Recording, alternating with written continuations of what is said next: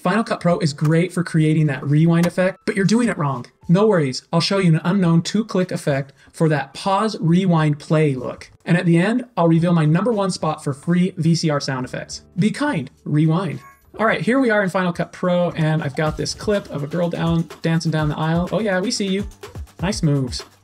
And we've got some music with it. So first thing I'll do is select both, and I'll turn them into a compound clip by pressing Option G. I'll give it a name, and then I'll press Enter or click on OK. Now we need to reverse this clip, and there's a few different ways you can do it. Select the clip, go up to Modify, then down to Retime, and select Reverse Clip. Or select the clip and click on the retime editor here and select reverse clip, or press Command R to bring up the retime editor, click this little arrow here, select custom, and then click on reverse. Unfortunately, there's not a keyboard shortcut for it. All right, let's see what we've got. The music and the dancer are moving backwards. Perfect. Now we need to make it look like it's an old VCR. Select the clip and open up the inspector by clicking on this button in the upper right hand corner, and then go to the color inspector. Click on no corrections, and let's add a color wheel. Let's flatten the image a little bit. Let's increase our shadows and decrease our highlights to make it look more like a VHS tape. Let's also add some color cast to it. VHS tapes always had some sort of kind of color to it. Let's go kind of in the warm direction. There we go. All right, let's add some effects to it. Open up the effects browser by clicking on this button and go to Blur. Add Prism to your clip and add Sharpen to your clip. Go to your video inspector and let's move our color wheels down to the bottom. Let's set Prism to about an 8. I'll click on that and press 8 and then enter, and then sharpen. Let's go to around an 8 or a 10. We'll put 9. There we go. Now it's starting to look more like a VHS tape. We need to add a little bit more though. So let's go down to the stylize section and let's add this film grain. We'll drag and drop it onto our clip, and let's add bad TV. Move film grain and bad TV up. Let's put bad TV at the very top, and then let's set bad TV to about a 5. And for grain, change it to realistic grain. There we go. Now we need to make the audio sound like it's on a VHS tape. So go down to audio effects section, click on distortion, and drag and drop the car radio effect on there. This is what it sounds like and looks like. It's looking pretty good, but it just looks like it's playing backwards. We want to make it look like it's rewinding. So we need to change the timing of it. You can click on this arrow right here and you can select reverse fast and pick one of these. Let's try 8 times. All right, that's a little bit too fast. So let's go reverse 4 times. All right, that looks much better. But we need some cool like rewind scan lines that you see. Check this out. We go to this website called Pexels, and I found this free download of a video that we can use that looks like rewind. And I'll put a link to it in the description. So I'll click on free download, and it just downloads it right away. And I can just drag and drop that into my timeline. I'll line it up with my video, and I'll trim it at the end here by pressing Option right bracket. Then I'll select my clip, and I'll go to the video inspector, and under blend mode, change it from normal to screen. And let's pull the opacity down just a little bit, around 75 or so. All right, how's that looking? Oh yeah, that's looking good. But we need to add a little title that says rewind. So open the title browser by clicking on this button over here and go to the built-in out section, and then double click on your compound clip to open it up. And let's add custom to this clip here. Let's make sure it's along and meets up. Okay, we'll select it and then click here and double click on the text, and let's add the word rewind. We'll go to the text inspector, and I'm looking for one called PF Video Text Pro. It's a nice old school looking one. Here it is. This is what it looks like. And I'll put a link to this as well in the description. Let's go down and click here on show next to face, and let's change the color. And let's try this green, this retro green. That looks good. And let's turn the opacity down just a little bit. And then click and drag to change the position. Oh, you know what we forgot to add? Those cool little arrows that point.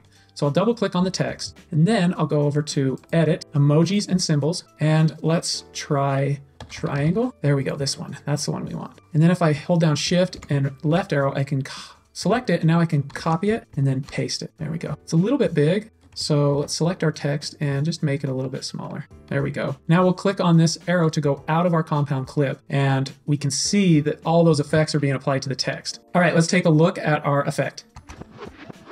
I love it. It looks so good. I hope you're loving this video. If so, will you give it a thumbs up so other people will see it? Totally tubular.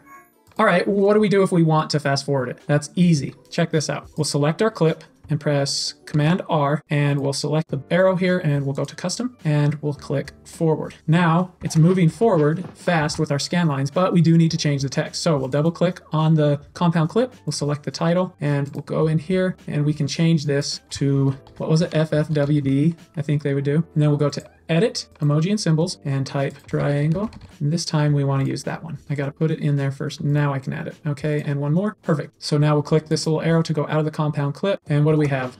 Nice fast forward. Perfect. So there's a quick way to save these effects so that you can apply it in the future. Select your clip that you've done all the effects to, and in the inspector, click on Save Effects Preset. Let's give it a name. We'll call it Rewind, and we'll give it a category. Stupid Raisins is good. And here is where I can click and select which attributes I want. And I want all of those in there. So I'll click Save. Now, if we go to Effects and this category, Stupid Raisins, we will see a rewind effect right here that we can apply to our clips. So I want this clip to play a little bit, and then rewind, and then play again. So what I'll do is select the section I want to rewind. I'll press R to bring up the range selection tool, and then I'll click and drag on my clip the section I want to rewind. Then I'll go to the retime editor here and I'll select rewind, and then I'll select the speed. Let's do 2 times. What that did was it added this section right next to it, it reversed it, and it sped it up. So let's take a look at what we've got. She's strutting. It hits this point, it rewinds, and then it goes back and plays again. I want to make this though like it's a real VCR, like we're pushing pause, then rewind, and then pause and play again, that kind of thing. So I'm going to put my playhead right here, and then I'm going to press Shift H, and that will add a hold frame. But I don't want it that long, so I'll click and drag here to shorten it. All right, let's add a freeze frame on here, or a hold frame. So I'll put my playhead right here and press Shift H, and then let's make it a little bit shorter. And now let's see what we've got. Struts, pauses, rewinds, pause, play. Perfect. Okay, now we need to add some effects and make it look cool, and some sound effects. First, let's add that preset. Let's add rewind to the clip here. So it looks like we got this nice VCR, it pauses, rewinds, pauses, plays. Perfect. Let's add that effect, or that video, that rewind effect right there. So I'll drag and drop this to my timeline, and I'll trim it right here by pressing Option right bracket. We'll select it, we'll go to blend mode, and we'll select screen. And now we pause, it rewinds, then it plays again. We need to add some freeze frames there as well. So I'll select this, I'll go to the first one, and I'll press Shift H. It adds a little hold frame, which is fine. Let's move this here to line it up, and we'll trim the freeze frame. Okay, go to the last frame and make sure your clip is selected, and press Shift H to add another freeze frame, and we'll trim it to get it just lined up perfectly. There we go. And we'll also trim this one up. All right, so when it pauses, we have those little lines, it rewinds, and then we have lines again. Perfect. But now we need some sound effects. Go to this website called Free Sound and search for VCR. You'll need to create an account to download, but I like this one right here, so I'll click on this and I will download it. These are all free to use, royalty free, and we'll go back, and I want this one that's just vcr.wave right here, and we'll download that as well. And then we'll add these to our timeline. Once they're done downloading, I'll just drag and drop them in. We'll use this one and move it right here where the pause happens. I have some rewind right here that I want to use, plus a click when it ends. All right, we've got our rewind sound. Let's trim it up and get it just right. I want this click though to line up right here. Okay, there we go. All right, let's hear how that sounds. That is perfect. Let's add that title. I'm going to click on the title I made earlier and copy it from my compound clip. And then I'm just going to paste it right here in my timeline. We'll put it below and we'll trim it. And here is our final product.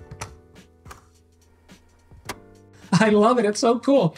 What a great way to make your video stand out and look different. Another way to make your video look unique is custom titles and motion graphics. I put together a pack of titles, transitions, and effects, and I call it the All-Star Pack. Check out these titles that you can get with it. It's these little social media call to actions. Like here's Instagram. So we can put that over our clip here, and we can move it around on screen. We can make it a little bit smaller, and I can change the text as well. And if we go to the published parameters, we can also change a ton of stuff like the colors and the animation. It's worth $138, but I want to give it to you for free. Just click the link in the description. Happy editing.